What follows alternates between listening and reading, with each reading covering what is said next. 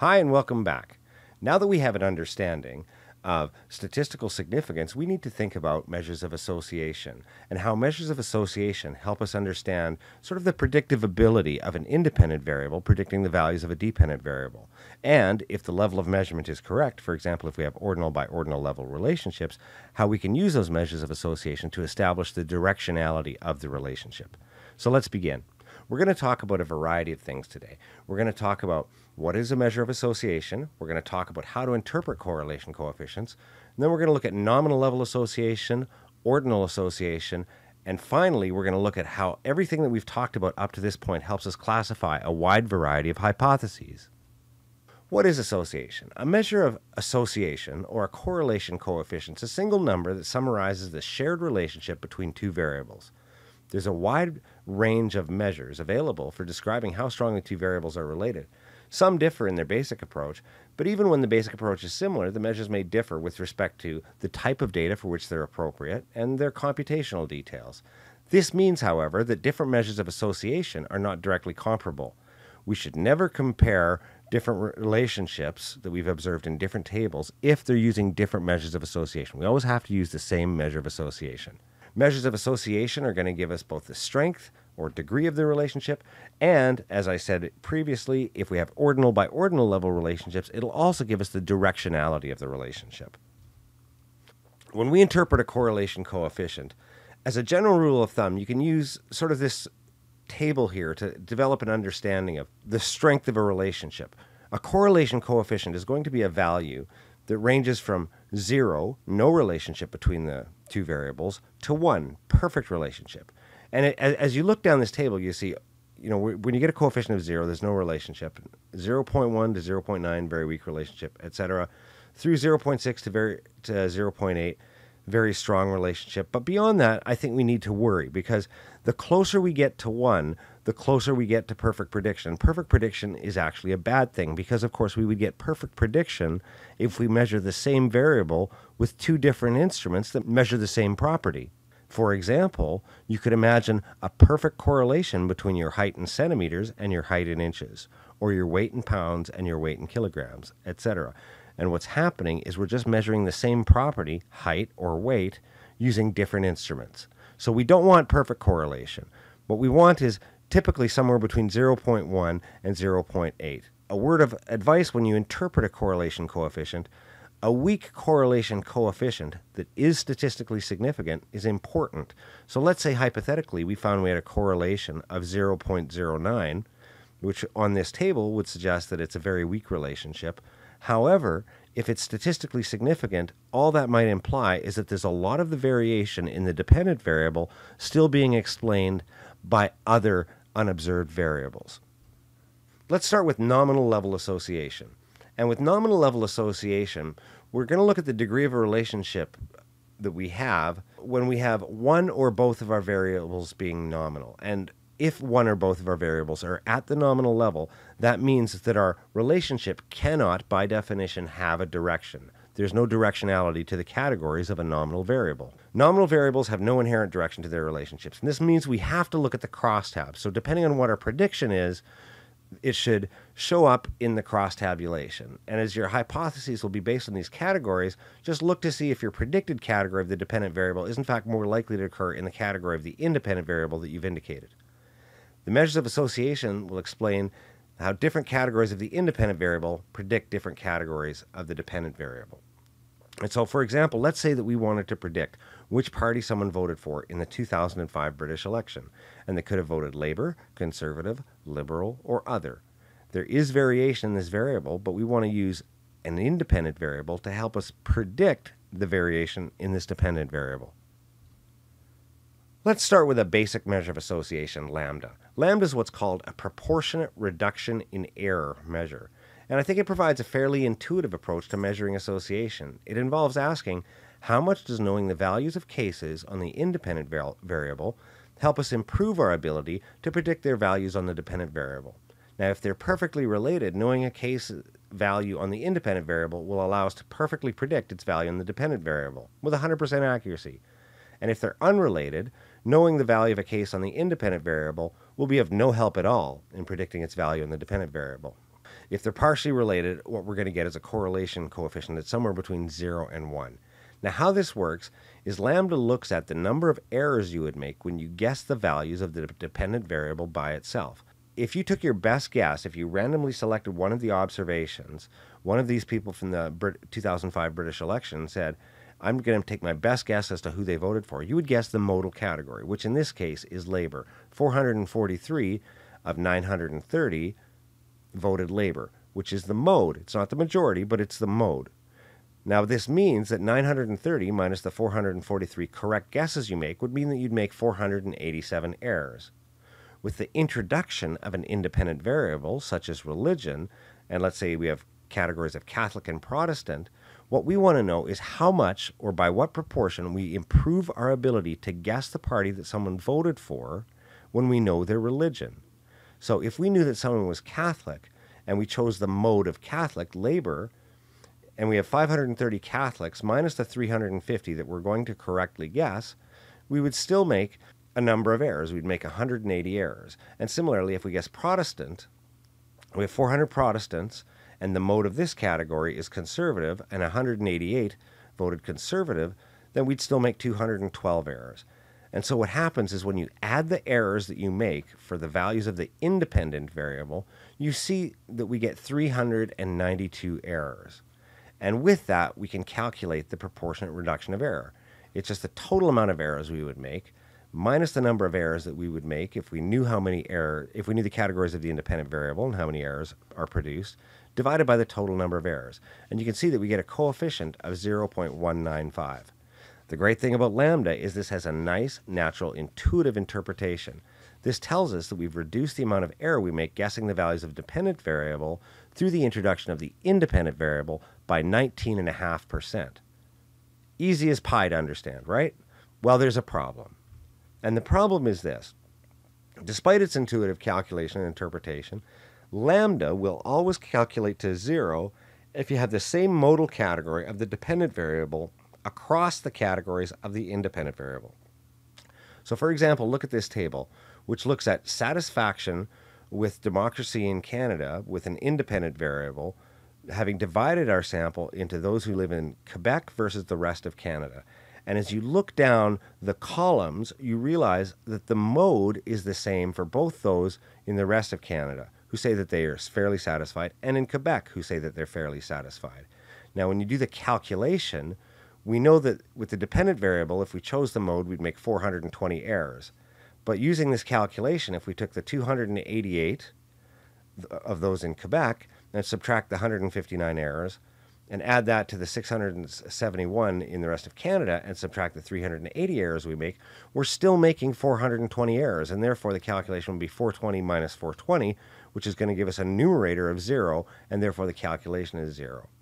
Now, as you look at this table, it does look like those in Quebec are less satisfied with the way that democracy works in Canada. And you can see that, first of all, in the first category, not at all satisfied. There is a difference in the percentage, the 6.4 in the rest of Canada versus 10.4 in Quebec. So there's an observable difference. There's more Quebecers who are not at all satisfied. There's also more Quebecers who are not very satisfied.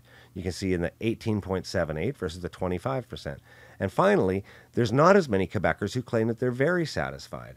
So there do seem to be differences, and differences that we probably would have predicted if our hypothesis was those in Quebec are less likely to be satisfied with the way that democracy works in Canada than those outside of Quebec. The crosstab seems to validate our hypothesis, but our measure of association calculating to 0 is problematic for us. And it's for this reason, this problem with lambda, where if we have the same modal category across the categories of the independent variable and the value of the dependent variable, that we can't use lambda ever. Despite its intuitive interpretation, we can never use lambda. So instead, we're going to use measures such as Cramer's V or phi. And Cramer's V is based on the chi-square statistic, as is phi.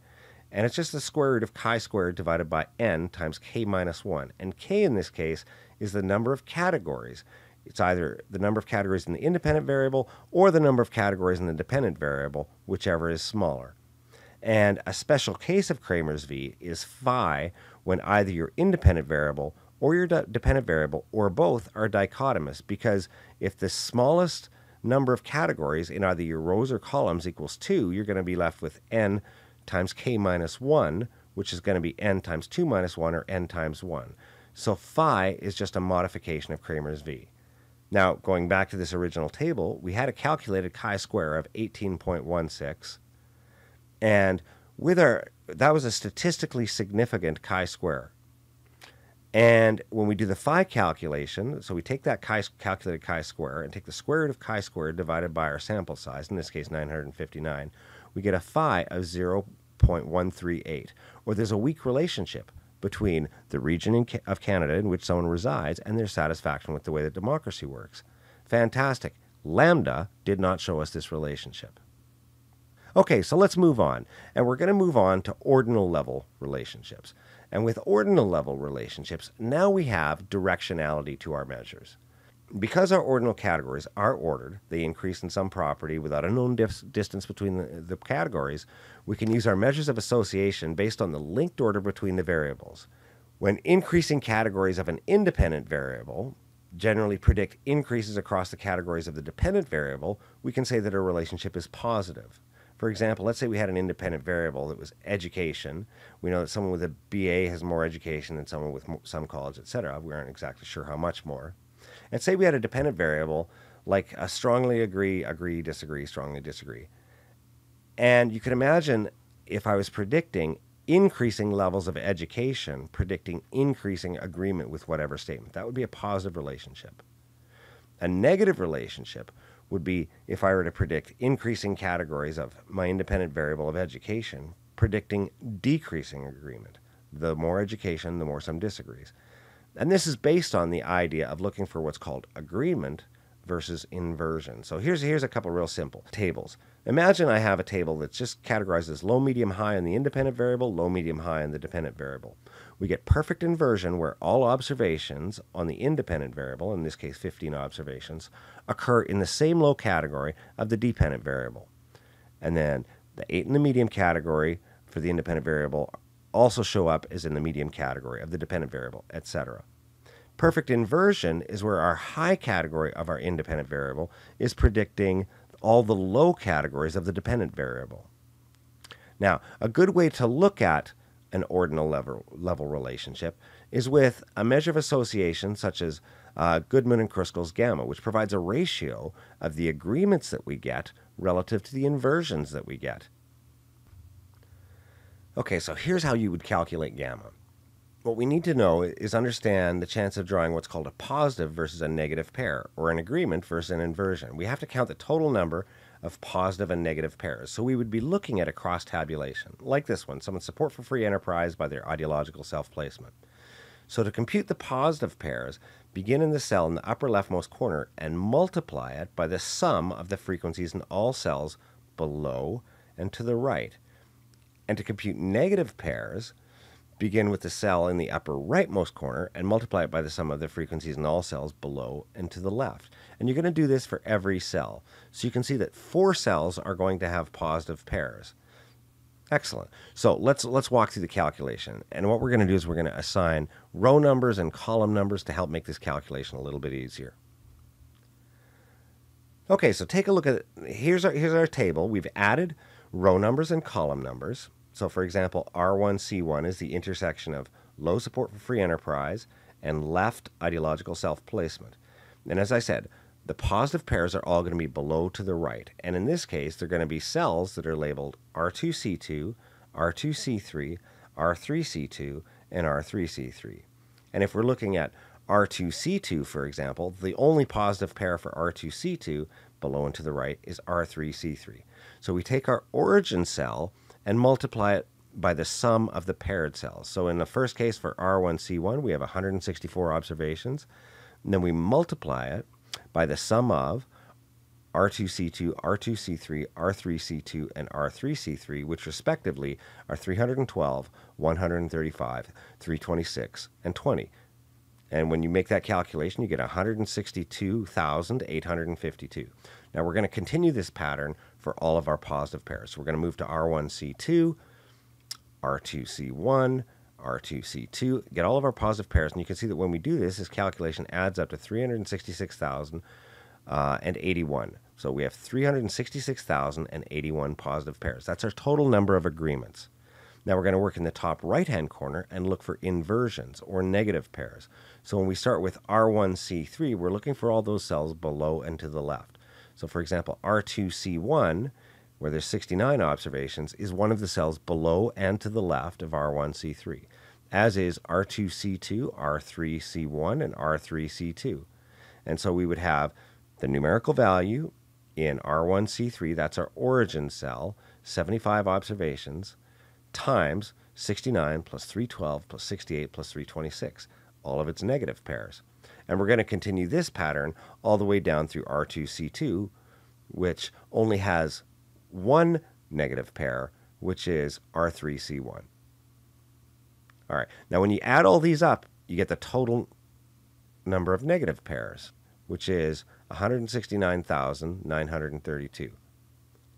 All right, so once you have the number of agreements, or positive pairs, and the number of inversions, or negative pairs, we can do the ratio, and we do this using the gamma formula, agreements minus inversions over agreements plus inversions. And so you can see 366,081 minus 169,932 divided by 366,081 plus 169,932, and that gives us a gamma calculation of 0.366. So we have a moderate, almost a strong relationship between someone's ideological self-placement and their support for free enterprise.